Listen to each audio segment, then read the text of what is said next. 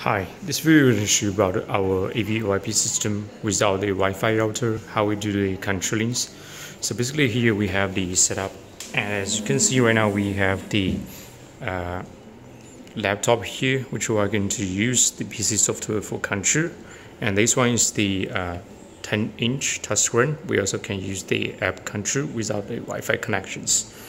So here are the input sources. I have a Xbox, and then one the player, camera, then 3 HDMI inputs to the transmitters here, 3 transmitters, and using the PoE function from the PoE net switch, then 4 receivers here, then connect to this 4 displays on this side.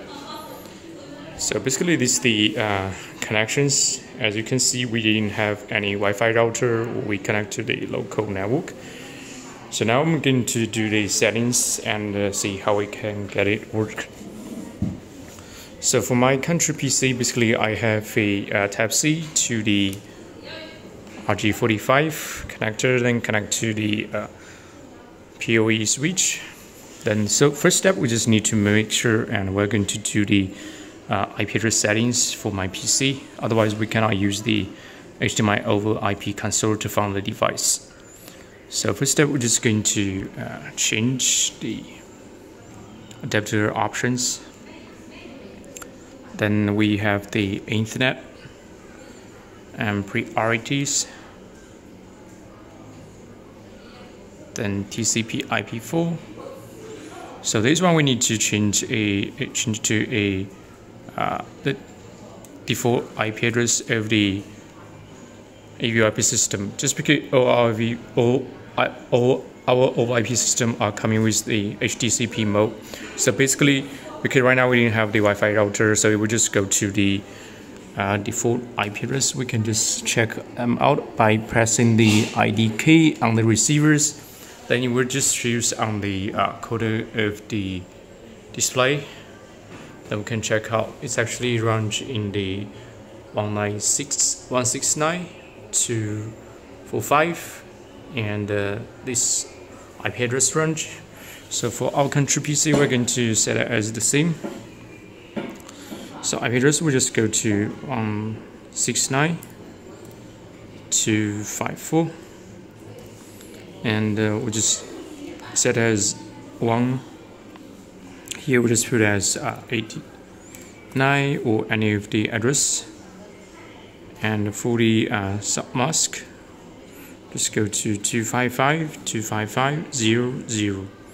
And for the gateway, we can just delete all them. We can leave it as empty. So just hit the OK button. OK. Now we just go back to the HDMI over IP console software. So now we just click the search button. Then we will find all the 7 devices. If in this procedure we cannot find the device, we just need to make sure and we have the firewall disabled. Just because if we have the firewall open, it will just have this issue that we cannot find the device. Now we found 2 transmitters and 3 receivers. Just because right now we have 1 transmitter is off. It could be the PoE net switch cable. We just check on the LAN connection cables. So we have it back. We can just click OK and search again, and we can find all the 7 devices. So this is the software which we can just do the settings, including the IP address, and also here we can just use as. So now we already found 6, still 1 transmitter missing. Click to search again.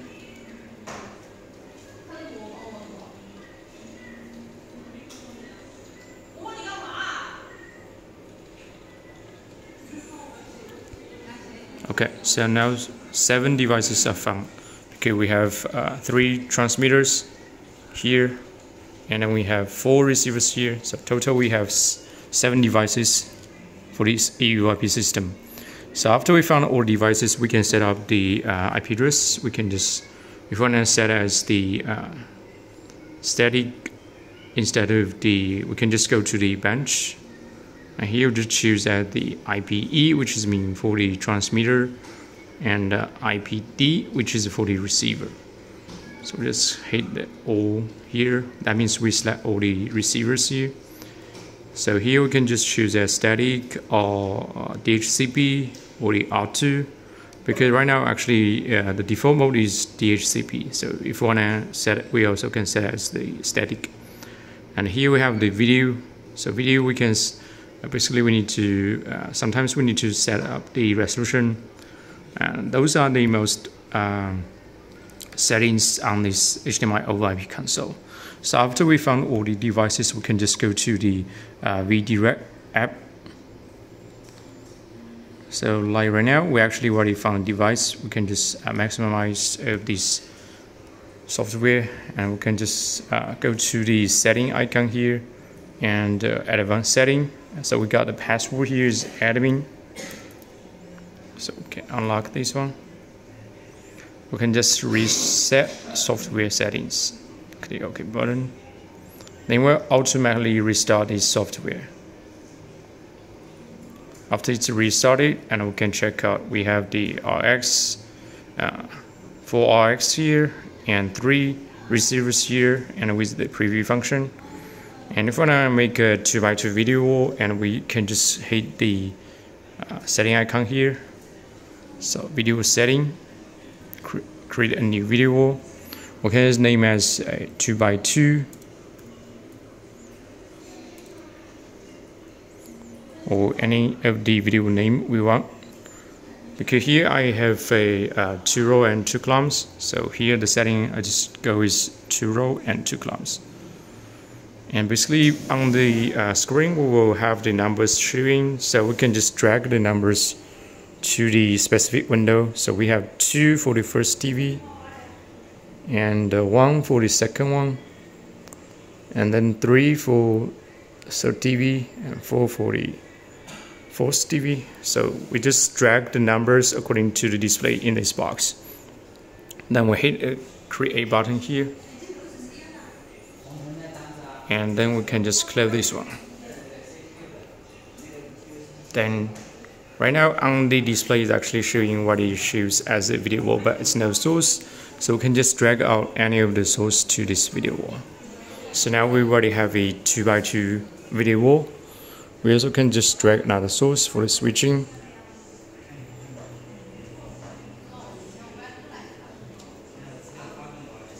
If you want to delay this video wall, and also just the same thing, go to the setting icon, and here we have the delay. OK button, and just back.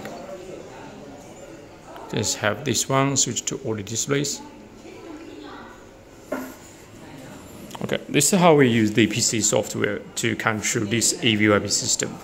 Except this one, we also have our newest 10-inch touchscreen. Basically, we also can do all the controlling through the application.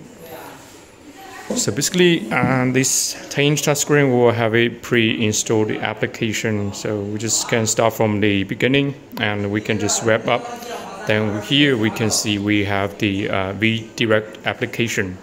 But before we using that, we need to go to settings to set up the IP address of this 10-inch touchscreen. So we can just go to the network, internet. Here we have the internet. Then the same, we just need to make sure, and we use the internet IP mode. We use the static, and then we can set up the IP address here, static. Then we just set the IP address for this 10-inch touchscreen, and then we can, because I already set up before, so I can just do the settings.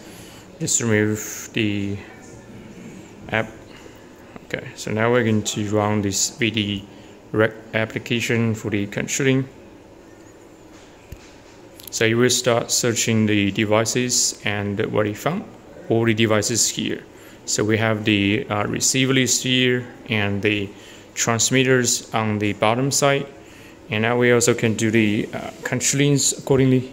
And because this 10-inch touchscreen can support the PoE function, so basically we just use one line cable directly from the PoE switch. So now we can do the switchings accordingly. Just drag one of the source to all the displays. Okay, this one is actually from the Xbox. Another one is from my camera. And another source is from the Mi player.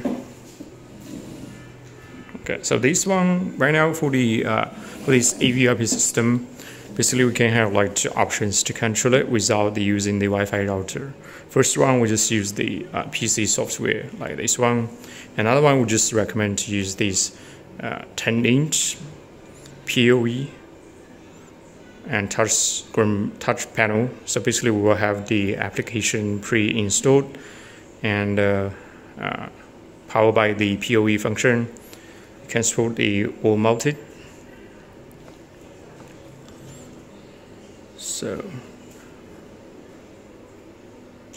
drag the source to all the displays.